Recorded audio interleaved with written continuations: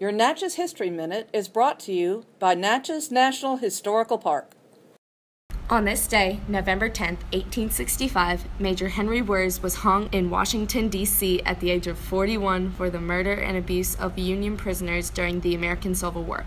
Wirz was the commandant of Andersonville, the infamous Confederate prison, which once contained as many as 35,000 prisoners.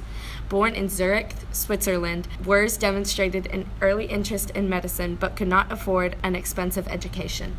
He was forced to leave Switzerland and eventually came to the United States in 1845, becoming the director of a water cure establishment in Louisville, Kentucky. There he met wealthy Natchez planter Levin Marshall, who hired him as an overseer for his Louisiana plantation.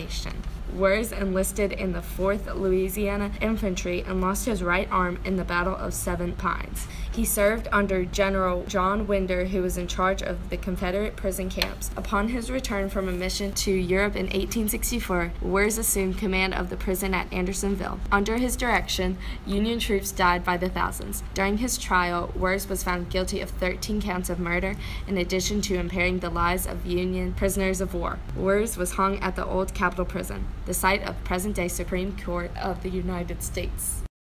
Hi, my name is Sophia Rodriquez. I'm an 8th grader at Trinity Episcopal, and this has been your Natchez History Minute.